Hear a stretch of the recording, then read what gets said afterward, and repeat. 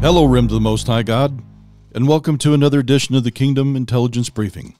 KIB's purpose is to provide an intelligence briefing for the body of Messiah that will both inform and empower the remnant in the last days. We want you to know that you're not alone. There are more of us than you realize, and the ranks of the resistance against Mystery Babylon are growing all around the world. This is episode number 215. I'm your host, Dr. Michael Lake, and I'm in the KIB studio today with the love of my life, Mary Lou. Hi, church family. It's so good to be here again. I think we've got some pretty interesting information and some insight on how to approach things as we're coming up to Pentecost. Don't you think, sweetheart? I do, and I'm excited about it. I want to thank everyone for their prayers and sharing, because I'm beginning to hear feedback from folks saying, "Hey, I've never heard of your podcast before. I had a friend that shared it with me, and it's beginning to change my life." And see, all of us have a part. When you guys pray for Mary and I, it helps us. The Apostle Paul said, "Pray that utterance would be given unto me." And so the prayers make a big part. Sharing it with friends and family and those that you feel have a hunger for more of the kingdom of God really helps get the word out there. Well, that's why our church family's growing. We're so excited, and we consider it that. Yeah. We just consider we may not be in the same place, but I can tell you God is knitting our hearts together in a wonderful way to where we can serve Him from distance, but be in one accord in our prayers. I remember back years ago when, right before I wrote the Shinar Directive, that out of my mouth came the prophetic word, from this day forward, I'm going to deal with the remnant wherever they are worldwide. And what we have seen through the books, the videos, and this podcast, Mary, is God is connecting the remnant wherever they are in the world that want to go deeper in God. Well, I think it's absolutely critical that we have the prayer in one accord. We know that the power increases with each person. One can send 1,000 flight, two can send 10,000. So exponentially, we are, as our church family is increasing, and we're seeing the schemes and the strategies of the enemy, and seeing how God's given us the information we need to tear down strongholds. We're seeing an impact across the world. We're seeing it with our eyes that, to me, is leading to this last great harvest of souls before Jesus comes back, and we can all say together, "Oh, Jesus, come quickly." Come quickly. We want the bride to be ready. Yes. And we want the full harvest that Jesus deserves. May the Lamb receive the reward of His suffering. And that's every soul that He can see saved and brought into the kingdom on planet Earth. I want to remind everybody about the Go Therefore Conference 2019 in Lima, Ohio. Man, that's coming up real quick. I'm beginning to get logistical stuff from Dr. Mike Spalding. I'm thinking, man, that's just going to feel like it's just a minute and we're going to be there. That's July 26th and 27th. And, of course, it's hosted by my good friend, Dr. Mike Spalding. Many of my colleagues are going to be there. Some of them, Mary. What I'm excited about this conference, I have made friends that I've been on like their podcasts and interviews, and I've read their books, but I've never got to meet them in person. Many of them are going to be here, so I get to meet them for the first time. Oh, that's great. And I'm really excited about that. Their website is www.gothereforeconference.com. Really excited about that. Mary, God's really sharing a lot of things with us this last week, and I want you to start and share some things God gave you before I jump in. Okay. Well, we were, as I was just seeking God on what He wanted us to do as far as preparing for Pentecost and get our hearts right and give, folks some information on what we're seeing. The first thing that He showed me about was the woman with the issue of blood, and she, didn't have any hope left, and she sees Jesus, and it says that she made her way through that crowd and touched the hem of His garment, which we know now as the tzitzit, on the prayer shawl that He had. And of course, then He said, "Who touched me?" because the virtue, the anointing went out of Him. He sensed that, and she was healed. But you're going to talk about that a little bit later in your teaching about what that took for her to press through that crowd, because she was essentially in an unclean state. She had an issue of blood. And so we're going to get to that. That was the very basis of what God started talking to me about is what do we have to do to press through to see the fire of God, to see that mighty power of God come. And so it kind of, went on a winding road for me, because God kept reminding me of things that in my healing process And some things I've talked about and some things I haven't mentioned. A lot of times I don't want to put something in somebody's mind. If somebody says, hey, I was a victim of mind control, and you put something out there, you might have people think, well, that's happened to me, or somehow. And I've tried to be real careful about that. Well, it's a very thin line to have to walk on. I remember years ago when I was taking a class on abnormal psychology. And so just being confronted with all these things, half the people had the psychosis they were studying when they went through the class. Well, and I think that people that are victims of mind control are susceptible to, information and taking that on themselves, because we were made to be receivers. Mm-hmm. And so the thing I'm going to talk about today, though, I don't think would cause any problems. I just wanted to bring it into the difficult state that we are in today's society, because 100 years ago, people would in a sanctifying process, you get saved. I don't know how much they taught back then about cleaning out the vessels, but we know today that's absolutely imperative. Is when you get saved, at that moment you need to start cleaning house, because there are attachments that the enemy can bring through many means that will hinder your healing, hinder your delivery, all kinds of things. So we know that now. But just imagine, though, in the days of Little House on the Prairie, for lack of a better term there, they wouldn't have had this struggle like we do because of technology and what's happened with it. And so I wanted to tell you about something that I had a memory of years ago. And then I did just a little bit of research that one of them was on a witchcraft site, because I wanted to get something from them that explains something that I believe exists. And this was like on one of their teaching sites, which I hate to go on, but I just plead the blood of Jesus. I looked at it real quick. I drew one thing out. And so if you'll just bear with me, I'm going to put this all together. In Luke 17:21, it says, the kingdom of God is within us. So it makes sense to think that one of the goals of the enemy would be to try to establish his kingdom within there, so that God's kingdom cannot fully take over. If there's something fortified, if there's strongholds there, we know that you have to bind the strong man to be able to enter and to clear that place out.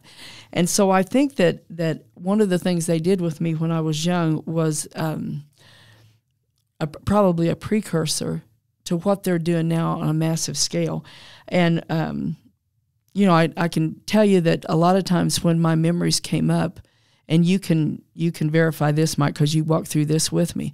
Before I had a mental memory of a baby being taken from me, do you remember I had like several weeks of feeling like I was having labor pains? Your abreactions. And I would just almost double over like I was in a hard labor pain, and I started thinking, oh, am I, is there something horrible physically with me? Well, then it'd go away. I felt fine. I didn't have any other symptoms, and I just praying my way through it. And then it was sometime after that. So sometimes you'll have like a body memory where something's stored, and that will come forward before like a mental memory. And so there was, I was having these particular headaches. Now I have headaches that I call just killer headaches, that I think are what are described as split brain headaches, where they separate your eyes and they bring images into your mind at the same time of totally different things, to where it so floods you with the different brain chemicals based on one's fright, one's pleasant, and things like that to split the operation of your mind. And so I was having these headaches that were not that kind. That was a particular headache that I've been able to pray through and get relief from. But there was this one really bad headache I was getting at a particular place in my brain. And so that went on for a while. And then I remembered sitting in a chair, and there was a light beam coming into my eye, and the pain associated with that is really hard to describe. But within that light beam coming in were cubes of information, and it would be all kinds of things within this cube. And it was just one was coming in, and then they would send another. And we know that that we can receive information through our eyes. Obviously, we see everything around us. Our mind not only sees what's there, but then we have the cognitive thought process that goes with it. And one of the things that I was looking up was, I was trying to see, is there anything I can find that would make me think that was a real memory? I mean, most people say, well, boy, if you have the reactions, then you're seeing that it's a real memory. But I'm just not sure enough, because I'm not a scientific person to know how things like that can be done. So I was looking up, can 3D images be imprinted and this is one of the things that just a little section here. It says neuroscientists typically think of neural representation in visual perception as occurring at a number of stages of increased abstraction. At the retina, the image is represented roughly in terms of what you might think of as pixels, but it is really just a set of photosensors and attached neurons that are activated due to light hitting the retina in different places at different frequencies and amplitudes. Now, the reason I wanted to read that is because I believe when this was done to me was when I was at Florida on our senior trip. When I came back from that trip, I just started where I couldn't even keep my eyes open. I was so sensitive to light. And so my mom and dad took me to a doctor in a neighboring town, and he sent us to a specialist in St. Louis, Missouri. And so what they told me was that I had got an eye infection on this thing. But later on, I got it again. I went through the same thing later on after I'd went through all this, the medicine he gave me and everything. It was well past this time I went through the same exact thing to where I could not keep my eyes. And this time I went to a doctor in another neighboring town who was, he was a medical doctor that had moved in. Horrible experience. He was an Asian doctor, and he was so mad at me and he was sitting there yelling at me that I couldn't keep my eyes open. And I was wanting to say, the whole reason I came here is I can't hold my eyes open, But anyway, when I went to that specialist in St. Louis, he gave me a particular prescription for glasses. And these glasses, they just kind of had a weird shape to them, and they had it was the first I'd ever heard of where it faded the light. Like when you go out in the light, they'd get darker. Transition type lenses. So anyway, I eventually threw those away. They were bothering my eyes. I just felt agitated with them. I ended up I'm not wearing them. So that may have saved me from something, because I've noticed with the people back in where I was raised, and I've noticed this with people I worked with at Fort Leonard Wood. Looking back, I can think there were odd-shaped glasses that people wore. And these odd-shaped glasses, I can look back and I think, man, these were people being affected by this stuff. And so I wanted to bring this up because now this would have been well over 40 years ago. Yeah. Well, I think one of the things we can look at, too, then this helps show the validity of what you're saying. The most effective way of transmitting information in our current age is something called fiber optics, which it is information that is transferred via light. And so I think it's just another form of that same technology. Well, like when I had that memory so many years ago, I just thought, well, this can't be. They can't be putting cubes of information through some kind of light beam in your eye, and it was so painful. The only way I could describe it is it's like a labor pain where you're wanting to push, but this is it's like something's coming in your eye and you're trying to push it back. You're everything within you is resisting it, and the pain in that was just unbelievable. But one of the things that I came across also was an article where a scientist said back in 2016 that our brains can store 10 times more information than we thought. And so, they're learning, okay, we can store a lot of stuff. So was this the beginning stages of seeing what can we put in through video games? Exactly. What can we put in through a television set that is on high definition now? Yeah, well, that's one of the reasons why I'm so concerned about augmented reality and virtual reality, where you're wearing the goggles and the level of encoding that can be just beyond our normal perception be in there is frightening. Mm-hmm. And so as I was looking through this stuff, I started thinking, well, maybe some of this stuff is real, and on this on the witchcraft side of things, I found this this witch that teaches, other witches, and in this she said that colors are important for making portals to other planes and dimensional realms. The shapes produced by the brain thought process make a change to the energies on every dimension. The geometries are a power that apply to all energy functioning forward or toward the same cause for every shape. That's the first line of command nodes, similar to how numbers apply to a computer program. The triangle represents fire. Fire represents change, which makes sense as to why many do not like change, as we have to change in fire. Now, I've mentioned the triangle of fire before when I was talking about how they use women that are in the Eastern Star with those things to train them unknowingly.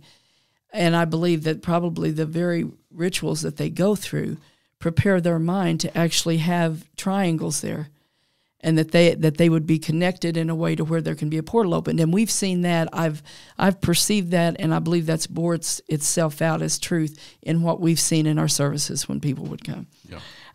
So I'm saying all that to try to get people to see that trying to get the kingdom of God established is much more difficult now than it used to be.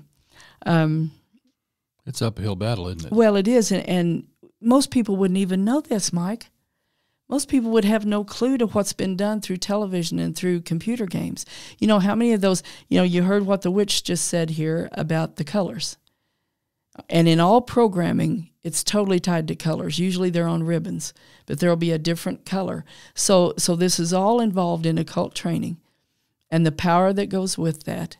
And so with refracted light, all these things are involved. Now, who's going to even think about stuff like that?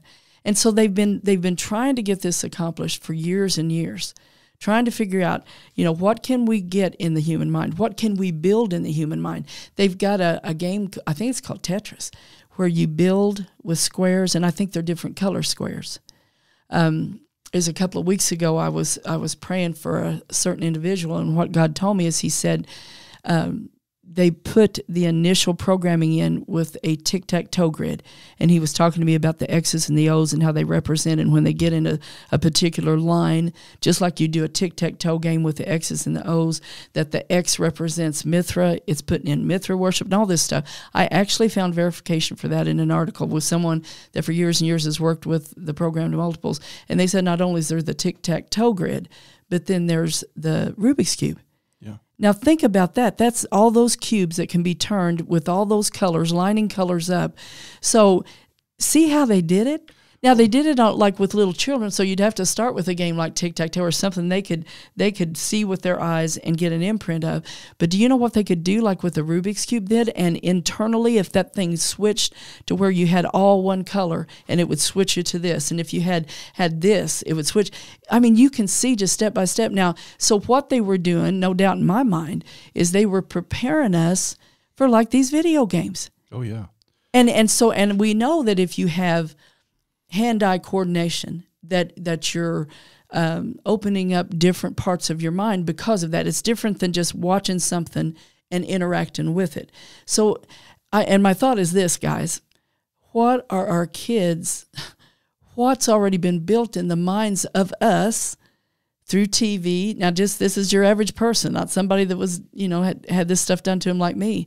And I don't even know if it was done when I was at Disney World and they took me someplace, if I was taken at night maybe to the Kennedy Space. I don't know where it was done. I don't have a memory of it, but I know that's where the eye thing started with me. So I'm assuming that's connected to that whatever that light was that they were. Well, when you look at especially the modern video games, you have hand and eye coordination, you have problem solving, you have skill figuring out. So you're actually activating both sides of your brain at different levels as you're going through that game. At the same time, it's changing your perception of reality. I think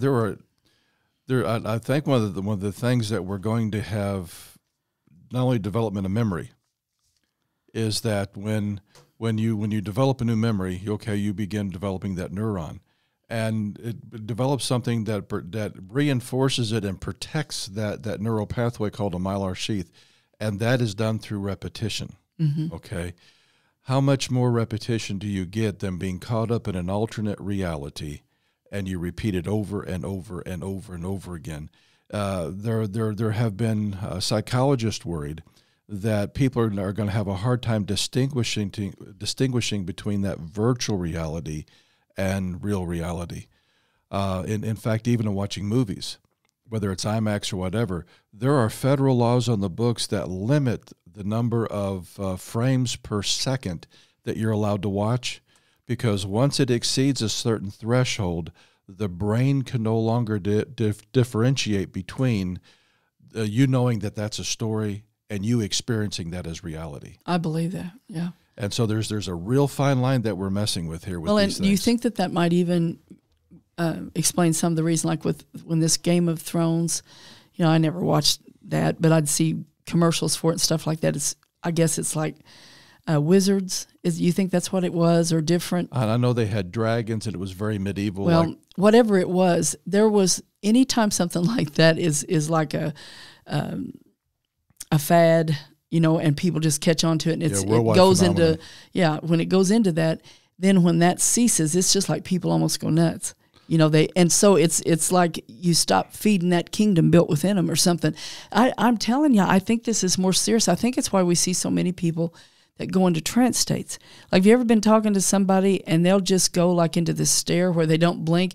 And I think a lot of people see their kids. Is this linked to something that can even create an autism? Yeah. Because we know that information and mind states can be passed genetically. We've seen that proven out. So it's just, what I'm saying is this: the strongholds now are more prevalent than ever, and they're technologically built. They're being affected by not only the witchcraft part of this. Now, and just think about that. Like when women are on the Eastern Star and they have them stand on those points, and there's colors connected with it and Bible character, all kinds of stuff. Does that imprint on their mind, and does that make a place for strange fire to dwell within them? Oh, it can. And I think we get so caught up in those worlds, they become more real. I've got in my news aggregator that sends out reports, and it bumfuzzled me because I guess with Game of Thrones, it was building to this crescendo, and I guess the ending was an absolute thud. I mean, it was a dud. Mary, there were people having to go through grief counseling over the finale of that show. It's a show. Well, obviously not to a lot of people. I have talked to many people in my day that have prayed over people in those different shows. We need to pray for Mom, Paul Kettle. They're going through a hard time. I mean, it's just, Mike, it becomes the reality. Yeah. It's somehow this stuff is, I don't know, I can't stand to research much. It just drives me crazy. I'm not a researcher. I don't like reading about witchcraft stuff. I just want to know, what button do I push to overcome it, like on the computer. I don't want to know all the ins and outs and how that thing operates. Just tell me what buttons to push. And the how people get wrapped up in this is really dated. So this is going back when I was in the military, way back in the 70s and early 80s. There were two, so I was trained, we're at war with the Soviet Union. It's a Cold War. They're the bad guys. There were two TV shows that the president of the Soviet Union called our president to get the information on. One was how Twin Peaks was going to enter that really weird show, Twin Peaks. And I never watched it either. I mean, they had really crazy, almost occult stuff in it. And the other was Gorbachev called Reagan to find out who shot JR. Oh, my word. Well, I do believe that some of this stuff is directly tied to the mind control programming. And I believe mind control programming has affected everyone, specifically mind control victims. But that was the ground they were all determining what could they do on a massive scale. Yeah. I think that's why, like, the people that see the numbers and they'll start seeing the times and they'll look at the clock and it's 4:44. I don't think that necessarily means they're a program multiple. I think that their mind is perceiving signals. Yeah. Rather than it affecting them, and which I've always said, I think it's a good thing. If you start seeing the numbers, you're coming out of any kind of a network that's affecting you. The towers, everything there, everything that goes on. I even think that the colors on the TV and the things like that, I think they use it all. So, well, we need to realize that since the beginning of the 20th century, with this technological revolution, they have turned planet Earth. We are a bunch of guinea pigs. Yeah.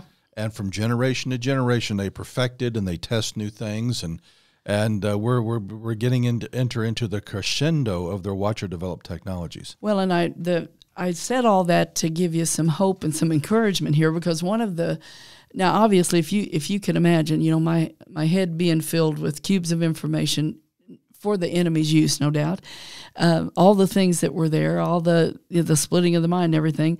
This was one of the prayers that God gave me years ago. He said to pray that he would shield me from any kind of a broadcast, anything coming from anywhere. Now, and I've said this before on the air, if there's a radio wave coming, that radio wave's going to go. It's one of these, there are the things in nature that we can't do anything about, but God can shield us in a miraculous way. Yeah. And I believe he has to do this. That's why he gave us the prayer about ask him to put the blood of Jesus over our eyes and our ears as a shield. The miracle working power of God to shield us is critical for this time. And, it's not one of those things like if you think, well, everything's got to be in the will of God. There are a lot of scriptures that talk about God being our shield that you can stand on. I'm just going to go through them real quick. Just some of them. It's Psalm 3:3, but thou, O Lord, art a shield for me, my glory and the lifter up of mine head. Psalm 28:7, the Lord is my strength, my shield. My heart trusted in him. I am helped, therefore my heart greatly rejoiceth. And with my song will I praise him. Genesis 15:1, after these things the word of the Lord came unto Abram in a vision, saying, Fear not, Abram, I am thy shield, and thy exceeding great reward. Deuteronomy 33:29, happy art thou, O Israel, who is like unto thee, O people saved by the Lord, the shield of thy help, and who is the sword of thy excellency. And thine enemies shall be found liars unto thee, and thou shalt tread upon their high places. Psalm 33:20, our soul waiteth for the Lord. He is our help and our shield. Psalm 115:9, O Israel, trust in the Lord. He is their help and their shield. Proverbs 35, every word of God is pure. He is a shield unto them that put their trust in him. And so the reason I wanted to encourage you with that is we are in a very dangerous time with weapons formed against us, made with not only demonic backup, but technology. But what overrides that is just like the fire that's released by these witches when they do all of this stuff with energy and colors and structures and geometric shapes.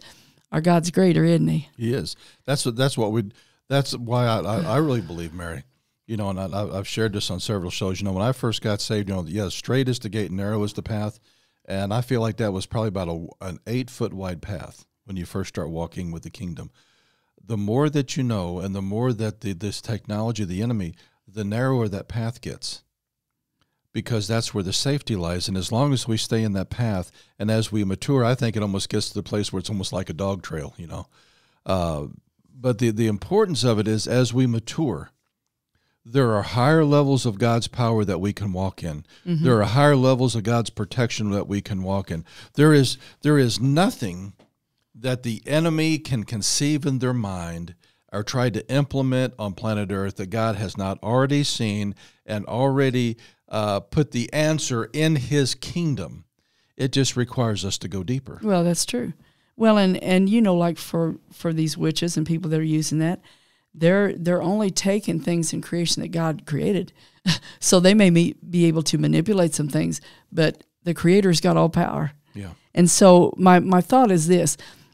As we're preparing for Pentecost and we're asking for the fire of God to refine us, to clear the enemy away, to clear out some of this demonic power that is so, pressing down God's people, destroying people's lives, we have to first consider that we may well have the kingdom of darkness built in places in our mind we don't know, just by watching TV, just by playing video games. I mean, that they may well have perfected. Now think of what they did with me, this light with the cubes of things. That may be going on some kind of similar level when we sit in front of a television. It may be going on when we're, I'm just saying, I think that everyone's been affected. So our goal would be, if in that situation, if you're struggling and you're thinking, boy, I just can't get on top of things. I can't get the victory of Jesus. There may be something built in your mind. So in that case, you've got, if you know that or believe that could be so, you can say, Father, I open up my mind to you. Clear this place out. I'm yours. And the kingdom is supposed to be built in me. Tear down anything that's in my mind that I'm connected to that is not of you. and replace it with your kingdom. I mean, just those simple prayers, I believe, will help. Then we have to believe that, you know, the demonic's going with it, because if there's a structure that is not the kingdom of God, you can bet that there's a demonic power that says, hey, that's my ground.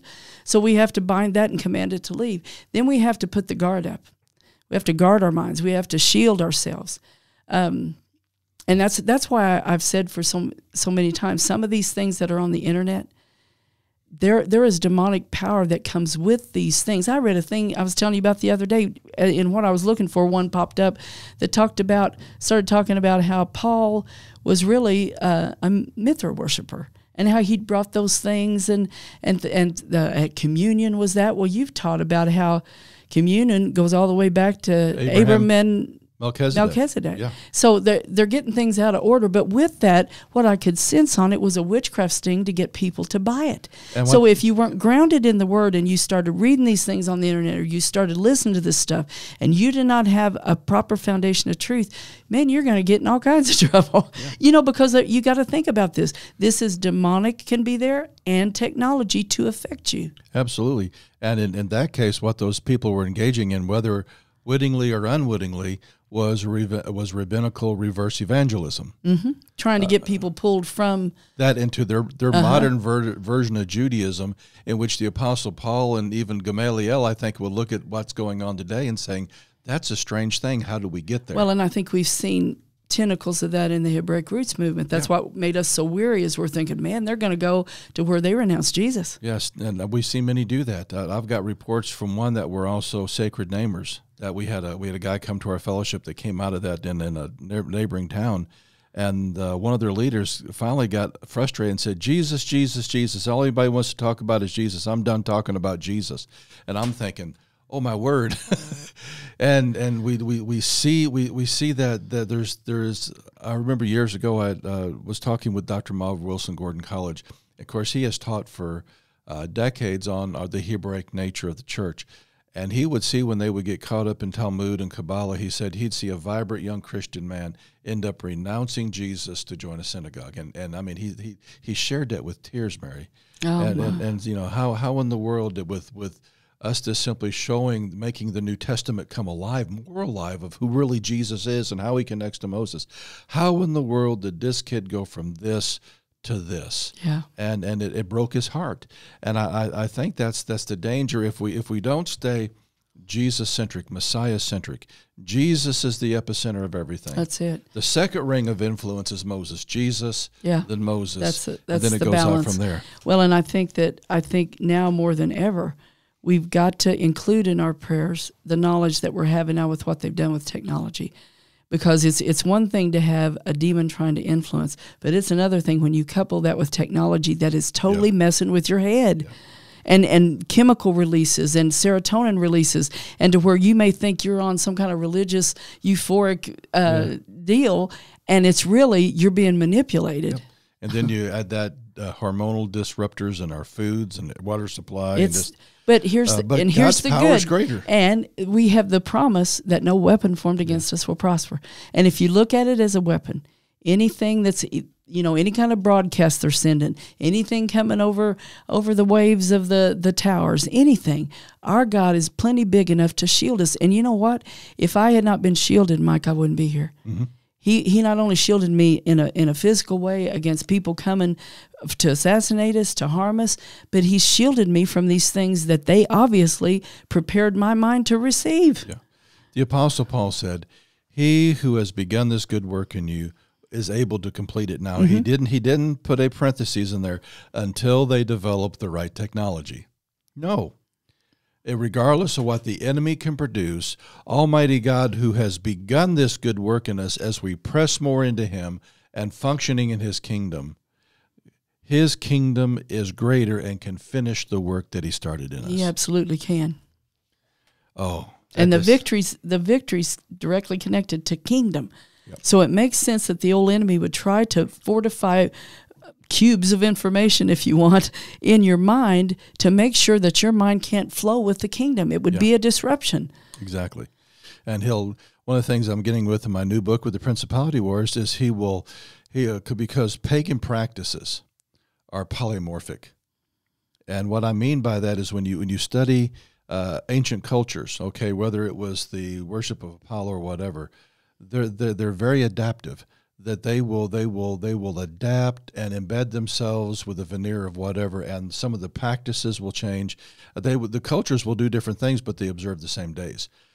And what we have today in Christianity, we have a Christian veneer on a lot of pagan practices that take us outside the kingdom, not realizing the dynamic of how occultism, that, when you try to study the stories of Apollo, whatever, depending upon the author and the culture in which it was written, the same stories will be different because they were hiding different mystery religion information within the stories, as well as adapting it for that culture. And so we have in America, we have pagan practices with a Christian veneer. We give power to them through their observance, even though our observance may be different than it was 2,000 years ago or 3,000 years ago. It's connected to the day, the time, and all these different things, and some of the basic cultural practices. We have that going on. We have them absolutely within our society using the medium of television, video games, movies, or whatever, to even bring our culture more in line with those pagan practices. Before we had a real thick veneer of Christianity, Mary, it's gotten to where it's razor thin. Mm-hmm. And if we're walking in a different kingdom, our culture is different. Our holy days are different. The way that we express our faith is different. We're not borrowing from them at all. And the same thing, we need to not let these other things influence us. There comes a point where we move in the kingdom of God. What's in us becomes greater than that which is in the world, and it begins pushing back and changing those around us. Well, and don't you think even with the issue of abortion, with the issue of the LGBT movement, that there's so much of that on TV right now, because not only is it being pushed to get everyone to receive it, there's a technology to affect your brain to receive it. Oh yeah, because you get sympathetic, you are programmed at the emotive level because it shuts down your ability to think logically when you get caught up in the story. So when we yield to something that is clear in the Word, this is forbidden by God, and we start to accept that, Mike, that's going to bring the kingdom of darkness in those places in our mind. Talk about fighting the kingdom. And that's when I think, boy, Satan would just love that if Christians start doing that, because he's got a direct inroad to hit you with sickness. He's got a direct inroad within your mind, which is so controlling your body anyway. So let's say a part of your mind that controls your heart rate. So many, they've learned that through the mind control programs, that they can directly, by affecting your mind, they could cause somebody's heart to stop. They can. Well, that basically, in my first book, I documented it was a Russian virus, and it was called Virus 666. If that doesn't run up red flags, but in it they could just simply use the flicker rate and adjusting the flicker rate of the screen to cause the operator to have a heart attack, to have a seizure, or go into a trance. And the premise of that was if they could get the monitors that the guys were using in the missile silos, they could get them to trance out or die of a heart attack, so that if we would go to war and you have these guys hidden in these nuclear silos waiting for their commands, the very systems that would show them that they need to turn the key and launch the nukes would be the very systems that shut the human side of it down where they couldn't respond. Right. And we're talking back in the 50s and the 60s. That they were beginning in the 70s, they were beginning to develop this kind of programming. Mary, look at how much technology has evolved since that time to today. Well, and look at the state of our society. Yeah. And there's no way, Mike, that you can get away from TVs and computers. Not and work and function, not in this society. I think we need to limit it to the best of our capacity. But I don't think it's realistic to believe that everybody just shut it all off. It's too involved in even getting the weather, things like that. So this is why these scriptures, meditate on these scriptures about God's your shield, because we need to have that supernatural shielding for things even in the future that are beyond what we can imagine now. So start now and believe that God's actually going to put a shield between you and what your eyes see and your ears hear. Start now and meditate on these scriptures, because that's what I did. I just started saying, okay, God, this looks impossible, that if these people did this to me, that they can't just ruin me with stuff that I have no way in the physical to stay away from. I can't put aluminum foil over my head. I can't put, and there's so many people say that they're targeted individuals. This is the key. Absolutely. He's our shield, and he's greater than anything. The fire we're asking for on Pentecost is what will burn up the strange fire. It is, and I think what our heart's cry needs to be, because when Jesus said is in the days of Noah, it'll be in the last days. When it seems like so many of us, and I've done this too, when we deal with Noah, yes, it was dealing with the concept that he was genetically pure. But we also go back earlier in Genesis 6 where it said all humanity, because of what the Watchers had done, what the Nephilim had done, that men's hearts were continually evil, that they were absolutely consumed with evil. But we need to remember with Noah, okay, so you had that going on where you had, I believe there was deep occult things with ley lines and pyramids and the Nephilim and the Watchers teaching forbidden knowledge and all these different things. But they didn't have towers erected. Well, they had pyramids. But so but they didn't have the technology like we do today. No. And I think the technology of today is trying to reinvent what they had in antediluvian days. But in the midst of all this, not only was Noah genetically pure, that he remained 100% human, his mind remained pure, that he could hear and obey God. And so my heart's cry is, Lord, make me like Noah, that the whole world can be absolutely consumed with evil, but there's Noah. But there's that man and that woman that's walking with God that are pure spirit, soul, and body before God. And if Noah could do it in that day with the limited covenant that he had with God, my friends, you and I can do it today. Yeah, by the blood of Jesus, the power of his name.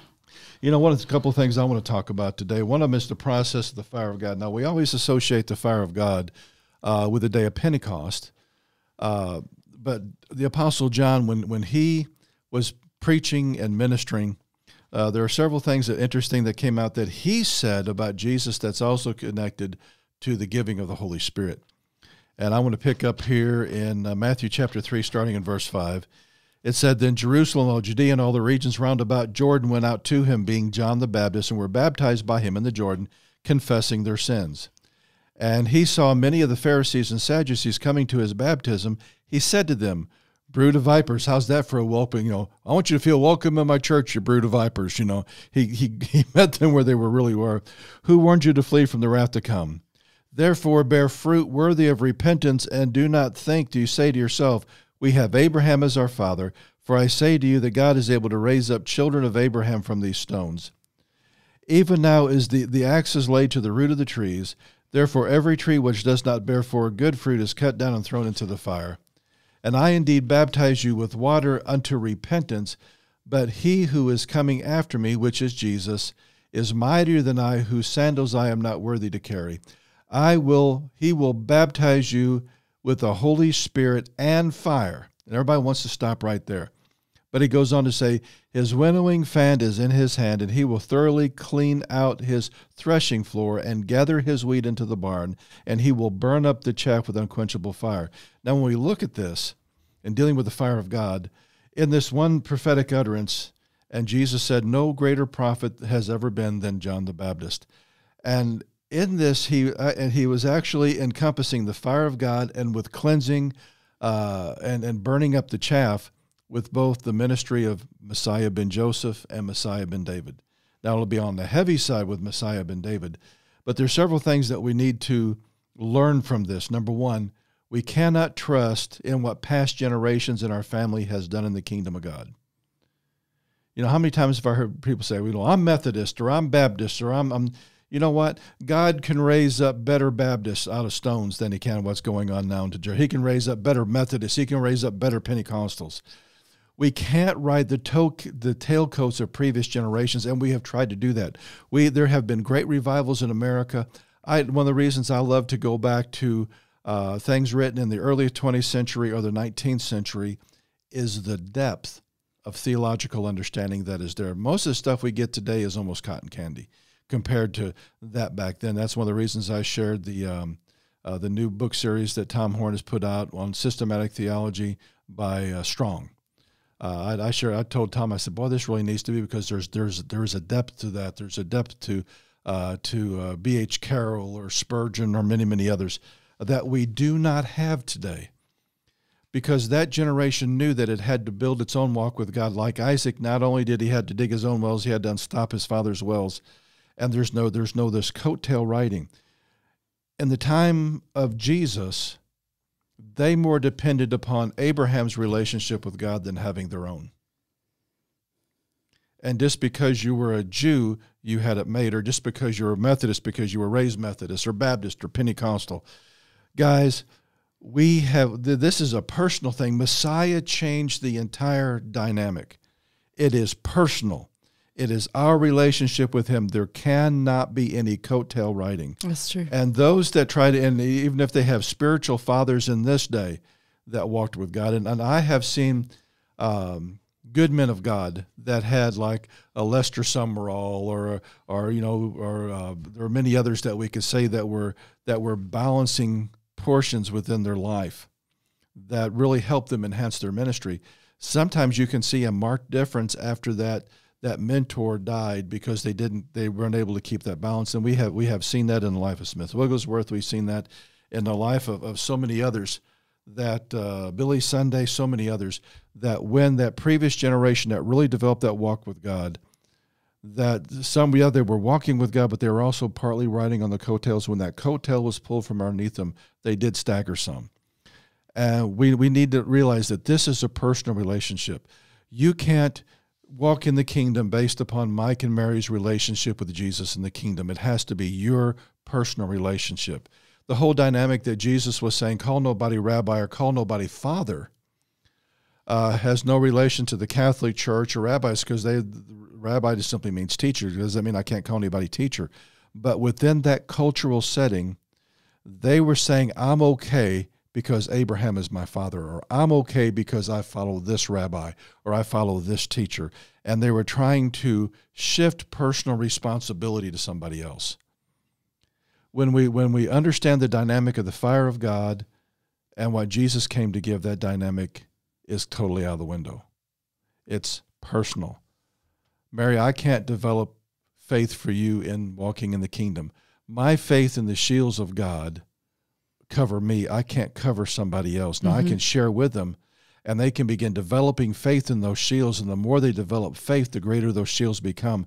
The more that I become intimate with the Lord, the more that their relationship is strengthened. But I can't do that for somebody else. I can encourage them, maybe be an example, but each one of us, it's an individual responsibility. If I have the kingdom of God within me, then I am responsible to walk in that kingdom. It's in me, and therefore it's this temple, it's this vessel that's got to walk in it. But one of the things John also shared is that we need to become expert repenters.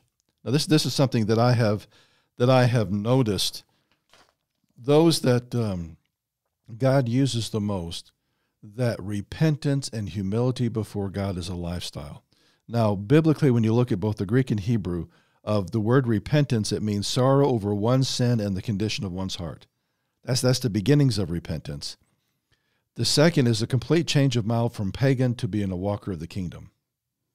Complete change of mental attitude, complete change of philosophy, complete change of cultural practices. Can you imagine in Jesus' day or in the Apostle Paul's day, you were raised, let's say you were raised in Ephesus. Now, Ephesus was a very strategic place. They even believe that the founding of the city of Ephesus was done by the Amazons because it was near where the mother goddess had been birthed, okay? And so that was an entire arena. That was their fame. That was so permeated in their culture. Everything was about the worship of Artemis, which is the Greek name, or Diana, which is the Roman name. Everything in culture, that was the significance of that city. That was its world's fame. And you were raised in that, and then you become a Christian, you begin having to separate from all that. Yeah, you'd have to leave everything you knew. Oh, that's a process. Yeah. But that's what this whole thing of changing a mind. And for those that have drifted away, it is a returning back to the ways of God. So repentance is not only for the newbie, it's for the oldie, okay? That we all of us have a tendency to drift if we're not paying attention to our walk. And so all of these, whichever level, all these will begin developing fruit. And the Apostle John said, show me fruit worthy of showing fruit that you have repented. And the more that we grow in Christ, the deeper the repentance goes, because part of what you shared a while ago about, okay, if I have all this stuff running around in my brain, I need to invite the Holy Spirit. Come in, track that stuff down. Be the hound of heaven in my life once again. You hunted me down when I needed Jesus. Now sniff out all this junk of the devil and help me use the anointing of God, the Word of God, to get that stuff out. Mm-hmm. It's part of the sanctification process of the Holy Spirit in our lives. Now, today it is more complicated than it was in New Testament times, if you will. But His power remains the same to get it done. That's right. And so, guys, we have got to develop this level of just a lifestyle of staying in repentance, staying humble before God, so that He can do the things. Now, for those that have developed a lifestyle of repentance and walking in humility before the throne of God, the fire of God begins burning off the bondages. That's right. For those who refuse to repent, they become the chaff that is burned. And see, so when that's why whenever the fire of God comes, there's a separating. Mm-hmm. Those that get free and those that refuse because they have hardened their hearts toward God. And we're going to see both with the fire of God. And the fire of God is going to be consistent in the last days. The fire is going to show who's who. The ultimate manifestation of that fire is actually the Day of Atonement. Those who have not humbled themselves before God when Messiah returns will be koshered, because that's also part of what he's talking about here. But Mary, by the time we get to that place in history, everybody that could be saved has been saved. Those that align themselves with the enemy of God and have lost the ability, they can't be saved. And so when we get to that point in history, you're either saved or you're not. And the fire's going to come. And it's going to set the Christian free, and then it's going to get rid of the Antichrist horde. And I think we'll see the beginnings of that start before Jesus gets here. Oh, yeah. And I think with every revival that comes to a certain degree. This next thing God began talking to me about is the dynamic of determination. And this is dealing with the woman with the issue of blood in Luke chapter 8, verses 40 through 48. And what's interesting, it's almost done as a side note, because there's a ruler of the synagogue named Jairus whose daughter is sick. And so Jesus, in the midst of this throng, and if you've ever been in the midst of a throng, I think the first time I ever really experienced it was the first conference that I went to down in Denver with Gary Sturman and all them, because you had 2,000-3,000 people. And everybody had crammed in. It was before they had the first opening of the doors. Okay, now we went down and set up our tables. And Derek and Sharon Gilbert and I kind of found a little corner we could get in for relief, and we began talking with the kingdom. And you look up, and there's all you see are eyes and ears, because everybody was listening to what we were talking about. We were just having fun. But Mary, I don't think you could have dropped a pencil and it wouldn't have hit the ground, because people were so packed together. It was to the place where it's like, okay, I need air. Yeah. And so, I mean, packed that's what a throng is, okay? Jesus has this throng around him where you couldn't have dropped a pencil, and so there's people touching and pushing him, and he's trying with Jairus to push his way to get to Jairus' home. In the midst of all that, we enter into another story. I want to pick up here in verse 43. Okay, so we dealt with Jairus. He's in a throng. Now a woman having a flow of blood for 12 years, who had spent all her livelihood on physicians but could not be healed by any, came in from behind and touched the border of his garment. Now, okay, you can't even get a pencil. This woman had to get on her hands and knees, and she had to crawl. To really push. Absolute determination. Now, when you understand the laws of Moses, someone who had an issue of blood meant also the possibility of them having an infectious disease. Mm-hmm. And so the protocol was they could not be in public, and to do so because you so jeopardized the community. I mean, somebody that had an issue of blood, let's say if it was bubonic plague or whatever, them pressing into that throng, within a week, that entire throng could have been dead. They could have killed an entire community. Well, and back then they didn't have lessons in microbiology. No, and they so, didn't. That's why they would have known about that. That's why God's statutes were so important. He didn't say, go into this big science lesson to somebody and say, there's these little tiny germs you can't see and stuff. He just said, if you have an issue of blood, do this. If you have this, do. He was just giving directions. Do right, this. right. Or some of them kind of seem kind of weird to us. It's like, thou shalt not have woolly linen, is what it talks about, the blending. They have discovered that if you take wool and blend it with the linen, back then linen was not made of cotton, it was made out of flax. You put those two together, it'll create a static field around you that will give you chronic fatigue syndrome. So instead of God telling them about electromagnetic fields and how the static can be created by this particular combination, God just said, don't do it, you'll be all right, because he wasn't going to give them a science lesson. Well, they had no frame of reference for anything scientific back then. No, they didn't. And so, but God just, and that's why there's such brilliance in the commandments of God. You don't have to know the science behind it to benefit from obeying it, which is just so cool. So she jeopardized her own life pressing into this throng, and we missed the point of touching the border of his garment. What we know, today it's called a prayer shawl. Back then it used to be the outer coat, and the outer coat had fringes, and it had the tzitzit, the blue cord. She reached out and grabbed and touched that, and when she did, she was instantly healed. Now, I want you to notice that until she was healed, Jesus acted like he didn't even know she was there. And it says immediately her flow of blood stopped, and Jesus said, "Who touched me?" When all denied it, Peter and the others said, "Master, the multitude throngs you, and you're asking who touched me." It's like, Jesus, tell me who hasn't touched you in the last 5 minutes. But Jesus said, "Somebody touched me, for I perceive that power going out from me." We need to understand that this woman was determined. It's our own personal determination. Sometimes you got to fight to get the answer. Yeah, and it's not easy. Usually it's not easy. In the age of microwaves and drive-up restaurants and information so readily available on the typing of a keyboard, we don't have the patience to have determination to press through. But some of the greatest things require us to be determined that we're going to press through until we get the answer. And it's not pressing through to a individual human, it's pressing through to Jesus. Now, what I have seen, she had daring determination to do what was ever necessary to get to Jesus. The issue of blood made her unclean, making her in public that she shouldn't have been out in public. She did it anyway. She touched his tzitzit, and this goes back to Malachi 4:2. Why did she grab that? Number one, a true prayer shawl, the tzitzit, have the blue thread. Okay, that represents Messiah. That the only way you can walk in the commandments is Messiah. But in Malachi, it says that when the Son of Righteousness comes, he will have healing in his wings, and that part of that outer coat is called the wings. So her faith got a hold of the anointing. Got a hold of the anointing. Her determination for an answer placed a demand on the power of God to flow, even though Jesus, as far as his humanness, unconsciously was aware of that need until the power flowed.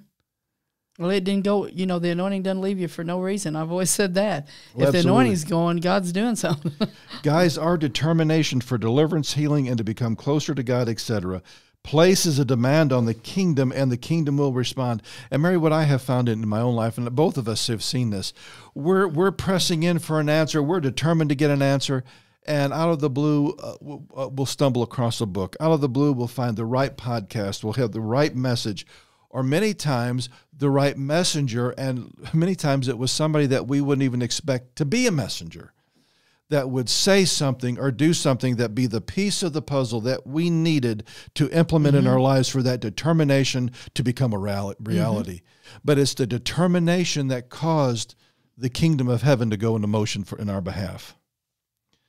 And determination is illustrated through making any change, doing anything to align with the kingdom, even if it means changing everything in our lives. Now, that is something that the body of Christ has lost that message. We want the kingdom of God to go into operation and us not have to change anything. Well, and that's one of the dangers of the prosperity message. It's just you just got to give this money, and then everything's going to be okay. Like money's going to drop from heaven. And when you go back and you examine the truth about a lot of those stories, okay, what happens, okay, I'm a contractor. I'm trying to seek God. I give an offering, but at the same time, I'm pressing into God.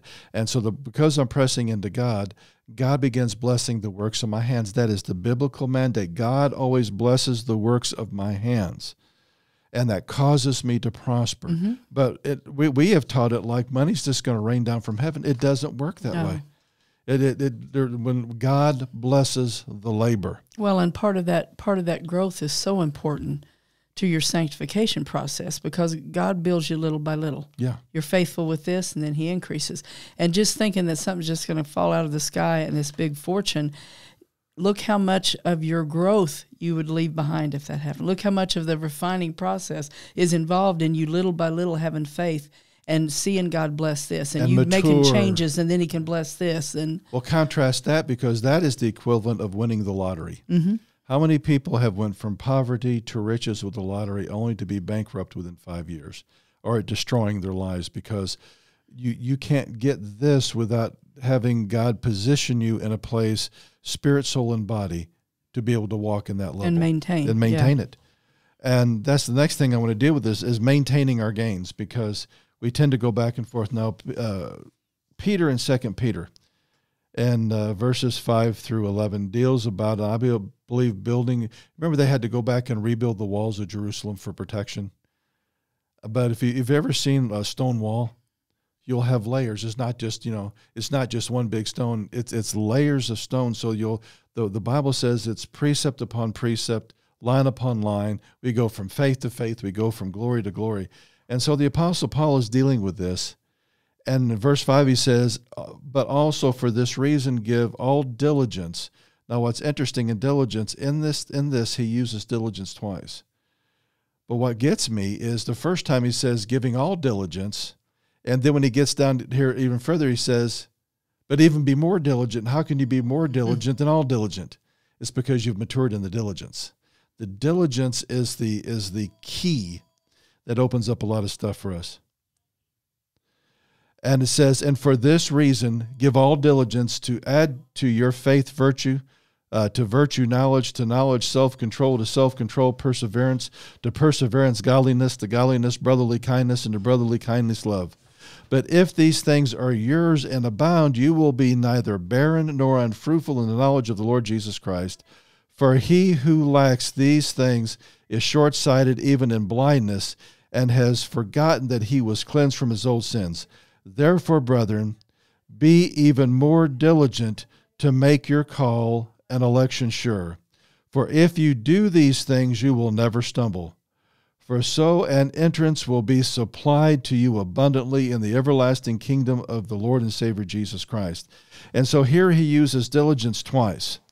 And diligence in the Greek is spoude, which means to haste, to make haste, to be earnest, diligent, earnest in accomplishing, promoting, or striving after anything, to give all diligence, interest, oneself most earnestly. And so it's make this a top priority. And what I have found is when God builds a layer of our protection in our life, now I'm not going to be perfect in faith. I'm not going to be perfect in virtue. I'm not going to be perfect in knowledge. I'm not going to be perfect in self-control. Each one of those are a rock in that first layer of my wall. And then God says, okay, you're at level number 1 with those. And then the Holy Spirit takes us back and he increases our faith. Our faith in God begins to increase on what we have just built. And then to that, we add a greater level of virtue, a greater level of knowledge. And so somebody that continues that, and you build layer upon layer, with each layer comes a greater depth. Because one of the things I have had feedback from people when they read this, they just give up because I'm barely established in faith. How can I add virtue? But when you understand the building of that wall, that my faith is greater now than it was 10 years ago.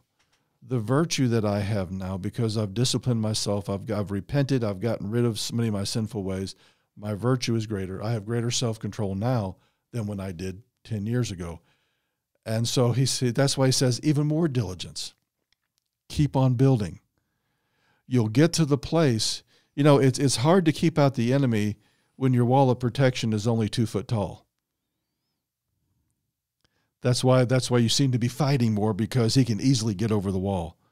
But when we keep building, Mary, when we're diligent, and we add to that even more diligence, that when you have a 6 or 7 or 8 foot wall, Mary, it becomes really hard for the enemy to get through. That's true. They begin having to build bulwarks to get through. Well, in that building, you're gaining strength the whole time. It's like Absolutely. If you do exercises, your muscles get stronger. That's right. Moving in spiritual dynamics is the same as weightlifting. The more that you do it, the stronger that you get. That's why believing God now, that understanding the dynamic of his shields to protect us, it is better to begin developing it now than when the beast system comes into place.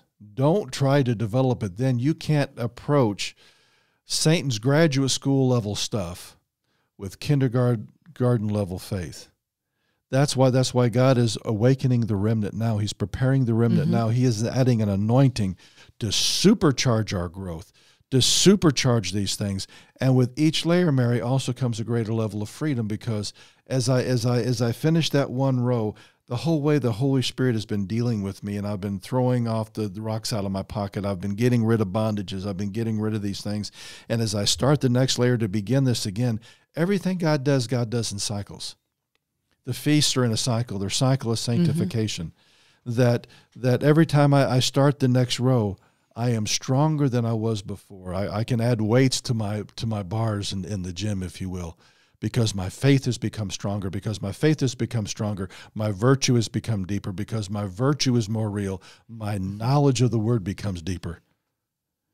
And so God is trying to systematically work us toward maturity, so that we could be like Noah in the day of Noah, that not only are my genetics pure, but my soul is pure before God, that I can commune with God and I can hear God, and that He can empower me to build whatever kind of ark or whatever else He wants me to do. That even though the whole world, and Mary, that was to the place that you read the Word, because of the evil that was set in the hearts of men, it even grieved the heart of God that He had ever made Adam. I mean, that is some rough stuff. Well, you kind of wonder if He's not looking down now. Yeah, and we're getting to that place again. But in the midst of all that, because Noah understood this dynamic, that Noah found grace in the eyes of the Lord. That's such a wonderful statement. And see, that grace is not an excuse to sin and get away with it. The grace empowers the shield. That's right. Because grace is the power to overcome. Grace is the power when you get saved. Yeah, the Holy Spirit begins dealing with you, and it's unmerited favor. But at the same time, He gives you the grace to overcome your past, to find the cross and to find the completed work of Jesus. And then as He continues and we continue to grow in grace, now He begins giving us overcomer grace, to overcome our past, to overcome our mistakes, to overcome what the enemy's doing. He gives us finisher's grace, that we finish what we start in the kingdom. There's all different types of levels of grace. And the more that we grow in that grace, the greater the shields become. Well, there you go. You're preaching, babe. And God has called us to be deep in faith, deep in grace, deep in His power, deep in His kingdom. Mary, for everyone that listens to this, my heart's cry is that you be so deep in the kingdom, the devil has got to use binoculars to find where you are. Yeah, the walls of the kingdom just keep thickening. They keep thickening, you're so far in the out. Distance. Yeah, he can't get close to you. Be on the back patch where he doesn't have that easy access. He has to hunt for you. Make him get a telescope. Make him get something. Don't be sitting there dancing back and forth across your 2-inch fence. Okay, we want to be founded in Christ, and with that determination, if we have the determination that I'm going to be free, that I'm going to be whole, that I will change whatever I need to change to come in line with the kingdom of God. The kingdom will go into operation to ensure that you get the pieces that you need, of the information that you need, of the anointing that you need. It'll come from many different sources. And because of our determination, we'll sense where Jesus is. That woman did not pay any attention to the hundreds and hundreds of people that were in that throng. She pushed right back by the apostles, didn't give them second notice at all, because she was zeroed in on Jesus. That determination enabled her to zero in on Jesus and to forget about everybody else. She didn't care what anybody thought, because I can guarantee you, they probably knew in that group there that she would have had this, and so they would have backed off of her like she had the plague, and she just kept going. They could have called for her to be stoned to death because of what she did, and she pressed through to get to Jesus. Yeah, God can help us have that determination. Oh man, and guys, this is a lifetime process of building that wall. That's right. And guys, even once you get, let's say God pulls down the mind control, you're just beginning, because there's going to be levels of freedom, levels of grace, levels of faith, levels of love, levels of learning how to walk in the kingdom. And you may have to moan and groan a little bit, like me and Mike, as we're doing this session of exercises we just found out. And we're doing squats, and our bodies are yelling, aren't they? I did not realize how out of shape I was until the first day of doing, and it was the simple thing of doing 2 sets of 10 repetitions of squats. The next day, oh my, it's like something has happened to my thighs. They don't want to work. Well, that shows us that we got to do more of this stuff. And I think it's the same, because, in weightlifting, they say no pain, no gain. Sometimes there will be displeasantness as we change and deal with issues.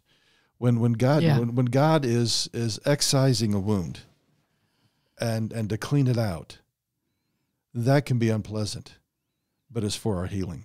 Mm-hmm. Well, it doesn't feel good when a splinter comes out either, but you got to get it out before you get healed. Out. We don't want spiritual gangrene to set in. We want that cleansed, and then only then can the healing process begin, when the contaminants have been pulled out. And sometimes it's unpleasant. But let me tell you something. When you get on the other side of it, you feel like a new man. That's true. Or a new woman. And that's where we're headed, guys. Have determination. Determine in your heart, I want Jesus. I want his kingdom. I want freedom. I'll change what I need to change. I'll do what I need to do. But I am determined to touch the hem of his garment.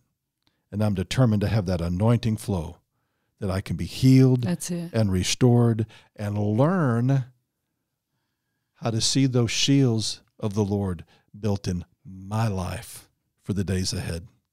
Father, give us the grace to do it, we ask. We ask for it, Lord. In Jesus' name. Hi, friends. Pastor Mike Spalding here to tell you about the Go Therefore 2019 conference. This year's gathering will be at the University of Northwest Ohio Event Center, July 26th and 27th. The conference will conclude Sunday, July 28th at Calvary Chapel of Lima. This is the largest gathering of acclaimed Bible teachers, researchers, and prophecy experts anywhere in the United States. Here's our speaker list. Author, Bible teacher, and host of the Kingdom Intelligence Briefing, Dr. Michael Lake. Bradley Dean, host of Sons of Liberty Radio. Author and founder and director of Peacemakers Outreach, Dr. John Diamond. Russ Disdar of Shatter the Darkness Ministries. Coach Dave Daubenmire of Pass the Salt Ministries. Pastor and author Dr. Carl Gallups. Researcher Carl Teichribb. Publisher of the Wisconsin Christian News, Rob Pugh. Author Douglas Woodward.